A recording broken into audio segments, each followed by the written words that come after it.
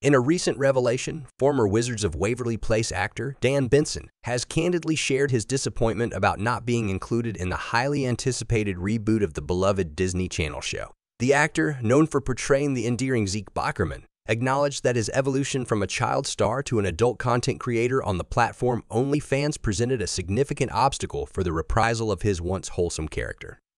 Benson, in a reflective tone, delves into the intricacies of how his unconventional career choices may have influenced the decision-makers at Disney. He speculates on the reactions of Disney executives during discussions about the reboot, painting a vivid picture of the challenges they faced in reconciling his current endeavors with the family-friendly image of the show.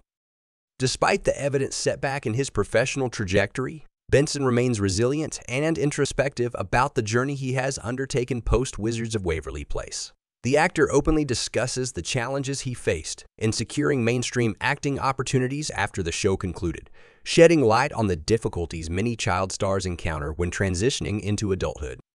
A noteworthy aspect of Benson's post-show narrative is his newfound sense of independence and self-reliance. The actor, now immersed in the realm of adult content creation, emphasizes the importance of creating opportunities for oneself in an industry that often dictates success through traditional channels.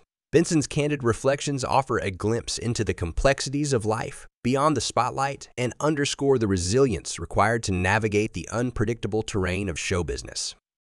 As fans eagerly anticipate the Wizards of Waverly Place reboot, Dan Benson's narrative serves as a compelling reminder of the multifaceted challenges faced by actors in the industry, highlighting the inevitable evolution that accompanies the passage of time and the choices made along the way.